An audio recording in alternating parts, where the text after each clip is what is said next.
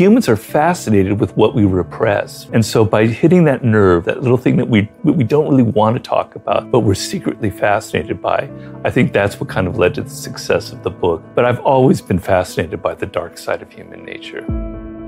People generally bring to anything in life their own psychology, their own mindset. But for most people in this world are naive. Most people don't understand the 48 laws of power. They don't understand that you want to talk less to appear more powerful. And that naivete is what gets you into a lot of trouble in life. I was one of those people who was a bit naive and didn't understand this kind of secret language that people in power have.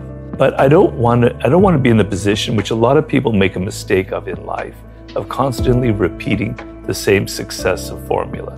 I've always followed the laws of power, which is change things up, enter action with boldness, don't be afraid to do things differently, adapt your strategy to the circumstance. So every book represents a new challenge to me, a new subject. It's never too late. It's better to start earlier on in life. I mean, I wrote a book, Mastery, that deals with that subject. The earlier you figure it out, the better off you are, but it can happen later in life. Now, I figured out at an early age that I wanted to write. I didn't know what I wanted to write, but I loved words and I loved writing. And if I didn't have that connection when I was 8 years old, all the way into high school and college, I would have been a lost soul. And I empathize with a lot of people who don't have that feeling when they're 8 or 18 or in their 20s. But I've tried to tell people everybody has it. You're just not listening to yourself. You've lost touch with who you are, the core of your being. You're on social media too much. You're listening to what other people are telling you. You're listening to what your parents told you should be doing in life. You're listening to what your friends think is cool. You're listening to what the culture is all about, the entertainment industry, etc. You got to cut all that shit out. You got to listen to yourself. What makes you different is your strength, is your source of power. You've lost touch with it. Let's go back and try and find it. That's the whole problem here. How do you find it? Well, it's a process. We all come from the same origins. We can trace it back. They've done it genetically to like one woman, the source of Homo sapiens, like hundreds of thousands of years ago. We're all cut from the same cloth. No matter our culture, no matter our gender, no matter our period in history, we all have the same genetic components. We all went through the same evolutionary process, the same brains wired in the same way. So if some people are deep, what I call deep narcissists, no doubt, and they're toxic and they're difficult. But if some people have that, how is it that other people don't have any of it? That's not possible. There must be something within all of us that would make us all prone to becoming deep narcissists. But some people, it makes them fall into that deepness. Others were able to save ourselves, right? But if aggression is something that's built into human nature, and I try and go through it, the whole history of it, right? So you're wanting to exclude yourself. So, I mean, people have posted comments on YouTube about my ranting about narcissism. They go, well, Robert, you're a snake oil salesman. That's absolutely ridiculous. I'm not a narcissist. 0.05% of people are known to be narcissists. I can bet you that the person saying that is a narcissist, right?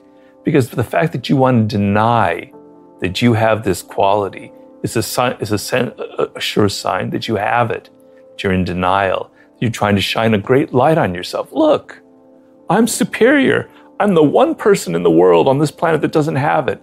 Man, you're a narcissist, right? That is a sure sign of it. So stop denying it. Laws of Human Nature should be a painful book to read. It was a painful book to write because it throws a mirror on yourself. It makes you come to terms with some of your own nooks and crannies that you don't want to look into, right? You don't want to come to terms with the fact that you feel envy. But envy is the most common human emotion of them all. There's a deep history of it. I go into it in the book. Our hunter-gatherer ancestors, chimpanzees are prone to feeling envy. You feel it 50 times during the day, particularly on social media. You're just denying it. If you deny all of these qualities, how can you ever change yourself? You think that you're a Gandhi, but how can you be a Gandhi if you won't look at yourself and change yourself, right? The only way you can become good or kind of overcome overcome some of these qualities is by looking at it, seeing the reality, and then confronting it, and then trying to change it. What's your advice for young people? Well, don't be too hard on yourself, and be patient. It's a kind of a mix that you have to go through, a bit of a dance. So on the one hand, you want to be serious about life. Life doesn't go on forever. Your youth will be over in 10, 12 years. You better believe it. It goes faster than you can imagine. So take it seriously. You want to realize what your life's task is. You want to develop those skills that will make it so when you're in your 30s, things will come together as they fortunately did for me. It's a common story that 31, 32 is that year where things turn around for people. But on the other hand, you don't want to be so damn serious, so damn linear in your thinking. I've got to head down this path to make this amount of money, etc. You're young. Have some fun, have some adventure, have some excitement. But at the same time, also have that sense of discipline, that sense of purpose. You can do both things at the same time. Now, the circumstances now, it's easy for me, a boomer, I have to admit that, to preach to you when you have gone through you've gone through a pandemic, what looks like to be a recession, and then if you're a millennial, you went through the crash in '08. It's easy for me to preach. You're dealing with really difficult circumstances. And there's what they call the Great Resignation now, is that it, right? So a lot of people are rethinking their lives. They don't want to work at crap jobs just to get by. And I applaud that 100%, right? That's great. So you want to think about working for yourself is the ultimate position in this world. And even though times are difficult, even though it may seem like just a dream, there's so much potential out there for entrepreneurial spirit.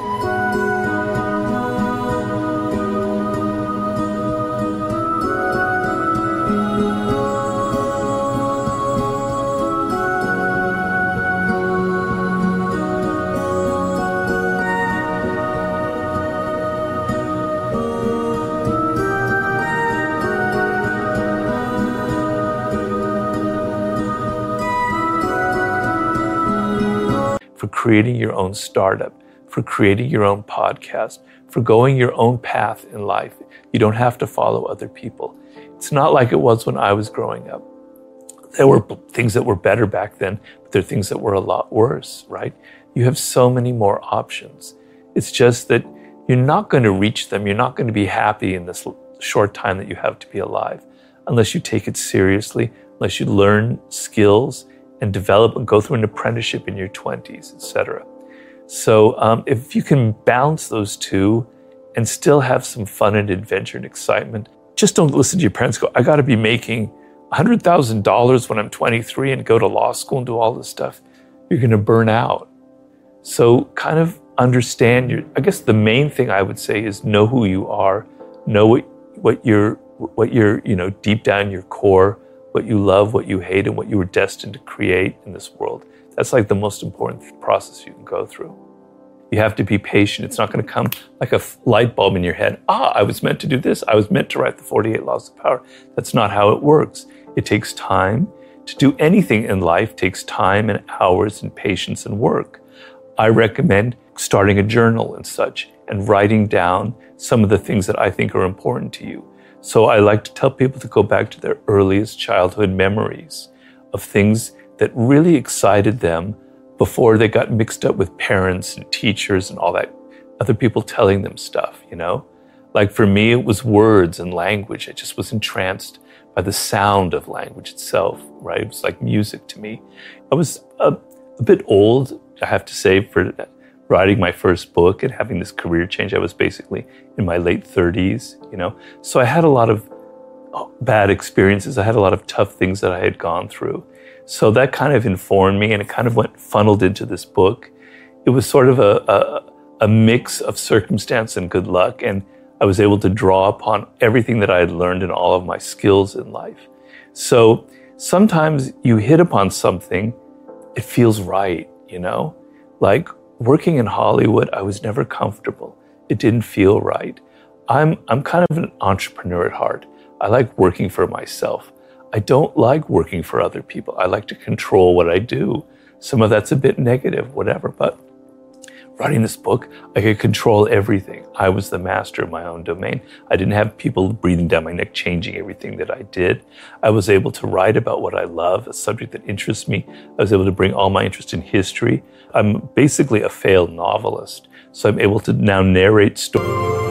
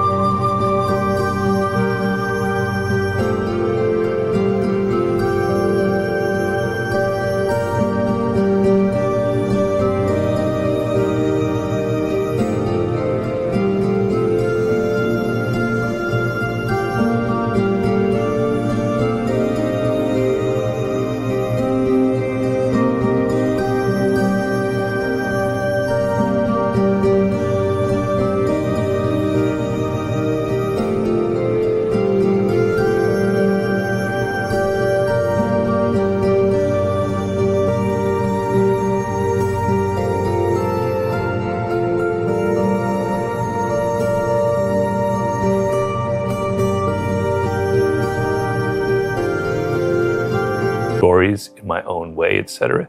It was like a perfect fit. And so going from that, I decided to kind of continue in that vein, you know. But I don't want to be in the position which a lot of people make a mistake of in life, of constantly repeating the same successive formula. So a lot of writers who have a successful book, they then kind of make part two. They redo the same idea, and they kind of recycle things because they figure, I don't want to disappoint my audience. I have to continue, you know, pleasing them. They were pleased with the first one. I've always followed the laws of power, which is change things up, enter action with boldness. Don't be afraid to do things differently. Adapt your strategy to the circumstance. So every book represents a new challenge to me, a new subject, whether it's seduction or war and strategy or mastering a field or human nature kind of thing. And so it represents a challenge, but it also represents, I get to use the kind of format that I've created that fits me so perfectly. If you are somebody who's word oriented, and you end up going into a field that's about math or about numbers, you're in for a lot of pain in life, right? So you've got to figure that kind of what I call primal connection to some kind of field. You have to look at the things that you love and the things that you hate, right? So early on, entering the work world, I figured out that I don't like working for other people. I hate to say it. Some of it maybe I'm antisocial in my car. I don't know. I hope not. But I don't like working for other people. I don't like all the politics, all the crap you have to put up with. I realized early on I got to be working for myself, right?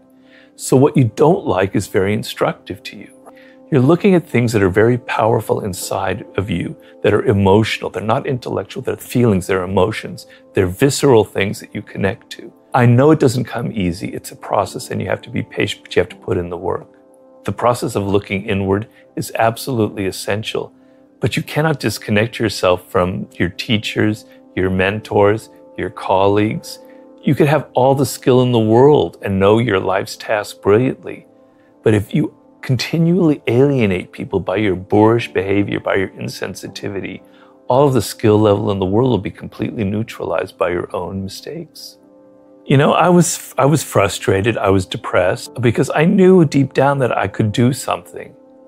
I was different from other people, I had different experiences, you know, and I knew that there was something I needed to express.